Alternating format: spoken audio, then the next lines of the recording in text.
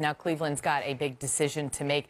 You have Cleveland taking Andrew Wiggins. You have Cleveland taking Jabari Parker. Why Parker? Well, he just fits exactly what Cleveland needs to me. They need a forward who can really shoot the ball and stretch the floor. They need a guy who's got a high basketball IQ, and they need a kid with toughness. And Jabari Parker has all those attributes.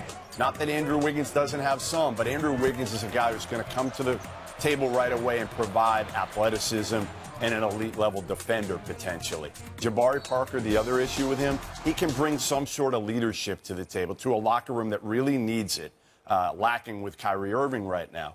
Andrew Wiggins, he's not a leader. He's never going to be a leader. What's the potential that maybe #1 overall is not going to Cleveland? How much are they listening to potential trade offers? They were getting trade offers before the Embiid, but once the Embiid thing fell, because of how it affects players a little bit lower in the draft, they got calls from the 76ers offering 3 and 10, Thaddeus Young. They got calls from the Utah Jazz offering #5 and another player on the roster. They got calls from the Orlando Magic for 4 and 12.